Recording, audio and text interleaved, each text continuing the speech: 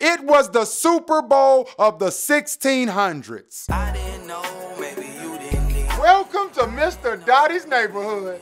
I'm your host, B-Dot, and today we're at the Magnolia House. Let's go take a look around at some of the rooms they got in here. What's really good, man? B-Dot here, and we are at the Magnolia House. This is the kind of blue room. It fits. On today's episode of I Didn't Know, maybe you didn't either. Have you ever heard the term buck breaking? Buck breaking was a term that white slave masters used. It was a punishment for defiant slaves.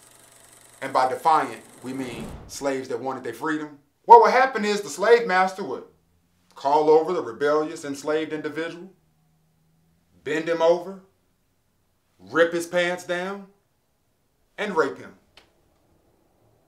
He would call over other white slave masters from other plantations so that they too could enjoy in the emasculation of the enslaved individual. But he wouldn't stop there, no. He would invite the family members and the friends of the enslaved individual. He would get members of the other plantations to come over and it was the Super Bowl of the 1600s. During that time, there were no underwear.